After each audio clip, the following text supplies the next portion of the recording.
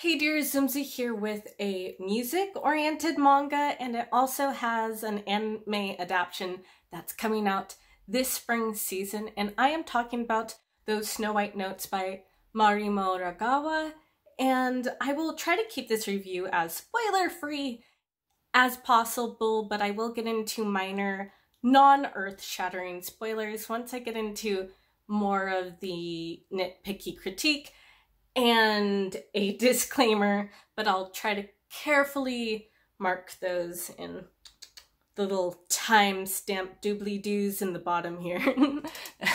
With that said, let's move on to the plot itself.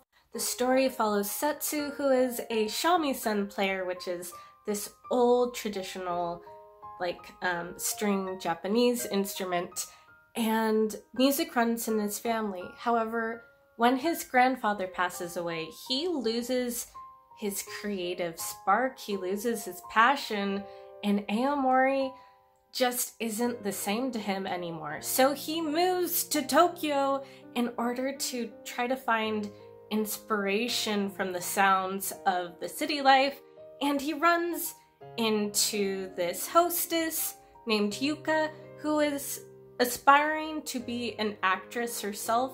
And together they kind of find inspiration from each other. Okay, starting off with what I liked about this manga, and first off, this manga was posed with the unique challenge of translating sound.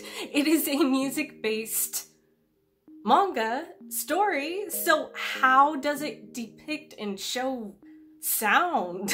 Which is an auditory thing. This is a visual medium. But it manages this by showing visual allegories. So it transports us into kind of surreal, magical scenes of nature and water rippling and cherry blossoms. So it's able to visually depict what sound is. And I think it's successful at that, and the artwork is absolutely gorgeous at parts. Now, I am not a shamisen player myself, but nonetheless, I was able to appreciate Setsu's passion for the instrument, and I felt like the love and care and appreciation for music and the instrument pouring from the pages. So that was awesome, because it's kind of paying homage and preserving this ancient old instrument, and you get this cool fusion from new Tokyo and kind of the past, and there's this cool juxtaposition there. Okay, now getting into the slightly minor spoiler part about what issues I did have with the manga, and that is primarily with the pacing. It is so fast. I feel like volume 1 could have been spread out into 3 separate volumes.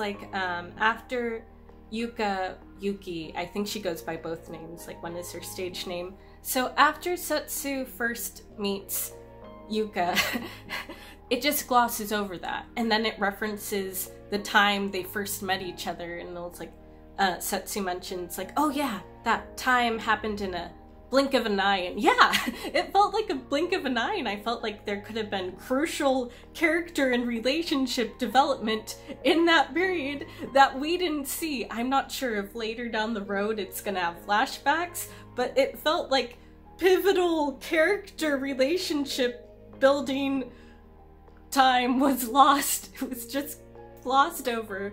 So I hope future volumes just hit the brakes a bit. Just slow down.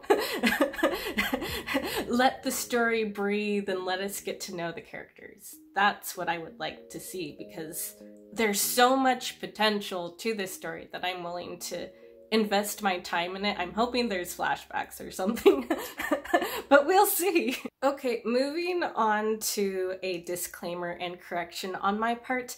I released a first impressions written review that's shorter, and I want to correct some information. I done goofed, and I will own up to that. I mistook the main character's age, Setsu's age. I was confused at first. I thought he was kind of like a delinquent high schooler who was maybe he had to like go back a grade or something, because they're talking about, oh, he's going back to high school.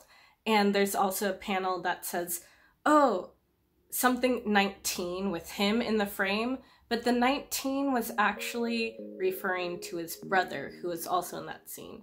So the MC is not 19. I'm sorry for that mistake, but there's that correction there, and that goes into my disclaimer part. There might be some inappropriate minor adult relations, just as a heads up within this story. So there might be some problematic content. If you want to avoid that kind of story, maybe find a different manga or anime. However, if you are willing to look past or willing to acknowledge the story as a whole, I think there's still a lot of cool stuff and merit going on. This is a shonen. It's technically a shonen, but it feels like a seinen. It deals with more mature themes and the feeling of being lost in life and physically out in the world. He moved to an entire different place, and I can kind of resonate with that as a person who's traveled and lived in another country. I moved to Japan. So I can like feel what it's like to move to an entire different place and not know what's going on. And I can resonate with the feeling of being an artist. Like both Yuka and Setsu deal with inferiority complexes, like imposter syndrome, and the feeling of being in a creative slump. Like I myself went like months and months not creating YouTube videos because that feeling, that passion for like reading wasn't there. So there's a lot of themes that hit hard and resonate with me. And I think if you enjoy like more serious dramas like Chihaya Furu, I'm hoping I said that correctly, Blue Period, Nana, that are kind of more artistically inclined emotional dramas, I think you will enjoy this manga. I'm just hoping that the pacing slows down so we can get to know the characters better. But anyways, those are my thoughts. If you know of any other like awesome, amazing emotional dramas within manga or anime, let me know down below in the comments. As always, thank you for watching, take care, and I'll catch you on the flip side. See ya!